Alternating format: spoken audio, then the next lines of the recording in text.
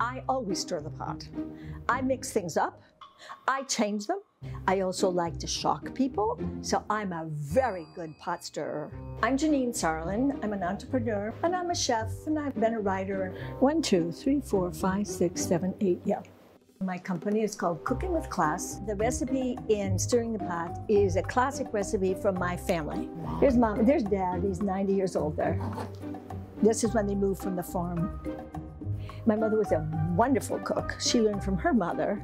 So this recipe is called Mom's Plum Tart. Sometimes I call it Cooking with Class Plum Tart. Sometimes it's called My Favorite Plum Tart. And my children say it's the best plum tart recipe ever. It's so easy to make. The crust is like a cookie crust.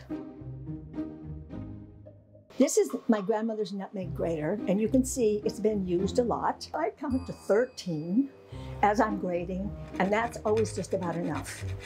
It gives you sort of a little haunting flavor that people say, it tastes different. It makes a little noise, no big deal. We like noises in the kitchen. If you're a quiet chef, you're sneaky. The food will not taste good if you're sneaky. And also, if you're in a bad mood, don't do anything in the kitchen. Order pizza. If you take this finger, the forefinger, and press your tart crust into the edge of the pan, and this thumb is going to solidify it, sort of get the top. This recipe works so well because the plums are tart. The crust is super sweet, and the custard is just creamy. There's no sugar in the custard. So it's those three things put together make an amazing, amazing dessert. Let me tell you my favorite time to eat it. It's for breakfast. My mother is English, and my grandmother was English, but she was also Native American and also had some German background. I'm actually Heinz variety. And Dad was also the family, Schrock family, came from Germany first and then went to England, so he's English too. Food from an American farm. This is about my life, my mother's life, and my grandmother's life. Here I am, I'm 13 years old, and there's my mom and my dad and my brother and I think that's just Judy was born. No, there's Joni, she's over there.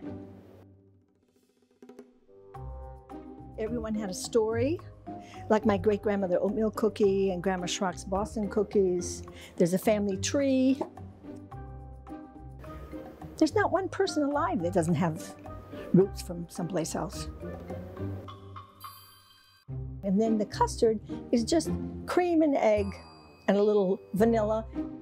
The farm that I grew up on was from my great-grandfather.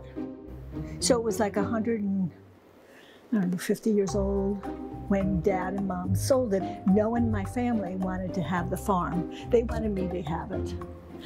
What am I doing with the farm in Minnesota? And this tart recipe has been in other people's cookbooks too. It's just a compliment to me. I wouldn't share anything that I wouldn't want you to have. I love the Doms because this is what we do. Our basic purpose is to not only help young women and give scholarships, but also to inspire them